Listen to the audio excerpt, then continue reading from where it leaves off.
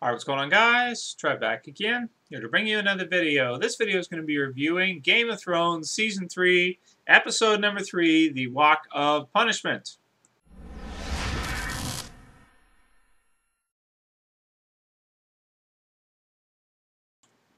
Okay, so finally, Game of Thrones Season 3 has started to pick up the pace a bit. Definitely enjoyed this episode a lot more than the other two for the season. I'd say so far this is the best episode of the season. At least something happened. And I've kind of figured out what's been going on with Season 3, and I think overall why a lot of people haven't liked it as much. I think the problem might be they have so many different storylines happening at once, which they've always had a lot of storylines happening at once. But now they're showing so many different ones that it almost feels like nothing is happening each episode because they're cutting across the different scenes with the different locations so often that not enough progress is happening in any one. There's just a little bit of progress in each one. Which, I mean, it's not a bad thing, but at the same time, it's like it's a lot of cutting and jumping around.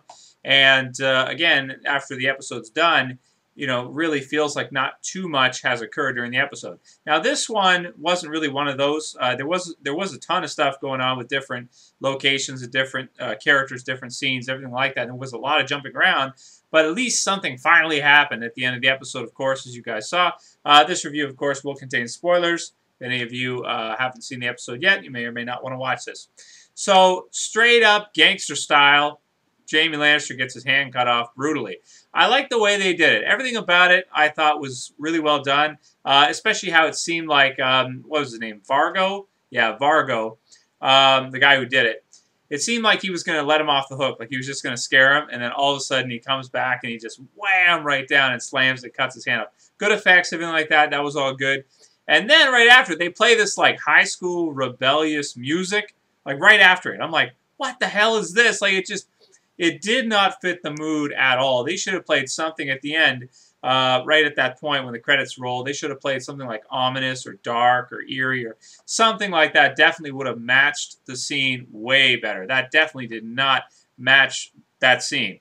Although maybe because Jaime throughout the series has kind of been like, your villain type character. I'm talking about when he's fighting against Ned Stark, and we are introduced to Ned as like, the loving father figure, all these things.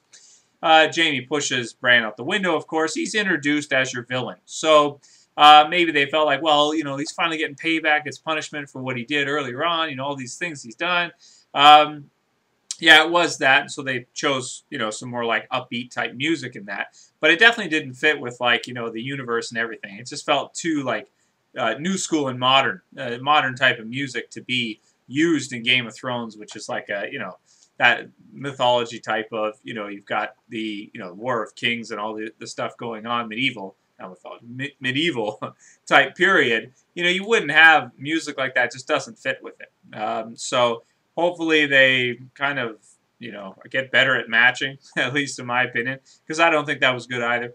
But it didn't totally ruin it. It was still a cool scene. It was still really exciting. I liked how Jaime talked him out of doing what he was going to do to Brienne first, and then did that after. And it's kind of like, if he kept his, I wonder if he kept his mouth shut, if it would have been okay. It kind of seems like to me, though, that this Vargo character was just really pissed off because Jaime, kind of jealous of him, what he's had to grow up with and everything. Just that he's just, jealous of Jaime and everything that Jaime's had over the course of his life, that when he was talking to him, he just decided he was just going to do this. So, it was exciting. It was a cool scene. I liked it. And finally get payback against Jaime. The thing about it, though, is that the payback in this show is so brutal. It's kind of like, as it's happening, you feel bad for the character. So it's like, oh, man, I don't know if he deserved that. Like, you forget all the things that he's done in the past. So it's like, oh, man, that's so brutal. Same with Theon and what was happening to him. Like, just so brutal, By the way, speaking of which, all of his scenes I thought were a lot of fun in this episode, too. Trying to escape and everything like that. Almost getting raped. Brutal, man, absolutely. So glad he got saved, of course. That was well done scenes. I liked all the scenes with him when he was on the horseback being chased. That was really exciting as well. And then, of course, when he gets pinned down, that's really like, oh, no, oh my God. You can see his bare ass and everything. It's like, oh, God. So that was pretty interesting. I liked all those scenes. So both, everything with Theon and with Jaime and Brienne. that was all great. I liked all those locations, so to speak.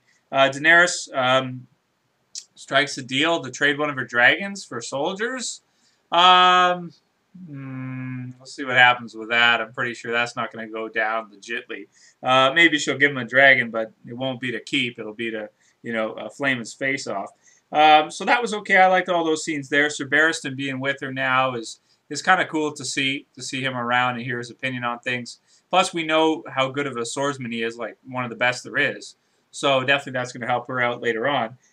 So all those scenes were cool. Melisandre is leaving Stannis temporarily while they continue their sacrifices and all their madness that they're doing. So, of course, we'll see her again later on. She's not going to be gone forever for sure. Let's see. And then north of the wall, some cool developments. We got to see, I like the design for that, the White Walkers sort of ritual, whatever they were doing, necromancy type ritual with all the, horses parts around in like a really cool shape like that, like, where the lines come out. I don't know what you would call that. I'm sure there's a name for it, but I'm not sure what it is right now. And Mance Raider and everything like that. So Jon's going to have to attack the wall. So we saw in the trailer, there's that one guy with the axes. He's climbing up the wall with his axes and everything. So that'll be pretty cool to see. I can't wait to see how that all plays out, the scenes and everything, because we've kind of seen little clips of it during the trailer. So that'll be cool to actually see what actually happens, and that Jon's going to be with him. So that'll be fun. Let's see. Scenes with Robb Stark were pretty good. I mean, the dialogue and everything was fine.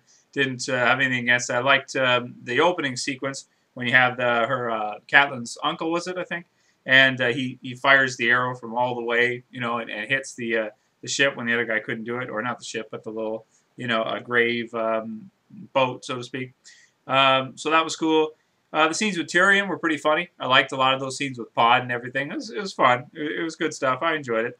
And him getting named the Master of Coin. So that'd be interesting to see as well. And Baelish getting married. That's good. I can't wait to see that. That's just going to be fun as well.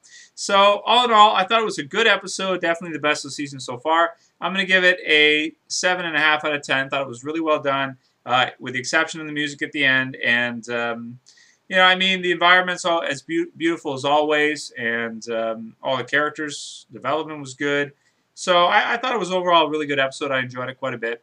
And looking forward to the rest of the season. Definitely improvement from the first two, and I hope it continues to improve and we get to see a lot more, action, some war, developments, and just more things happening. They might want to cut down on the amount of skipping around and focus more on particular, characters and their scenes in order to have more happen in each episode so that more things are occurring. Because if they keep doing it this way, there's so many things going on at once, it feels like nothing's happening overall. So that's the sense I get from it. Anyway, that's pretty much all I got to say about this episode. Thought it was a good episode and everything. Really enjoyed it. I'm going to give it that score. So I'll call it here pretty much. Let me know what you guys thought about this week's episode, how you felt about this season of Game of Thrones, and let's talk about it. That's it for this video, guys. I'll see you for the next one. This is Trev, and I'm saying peace.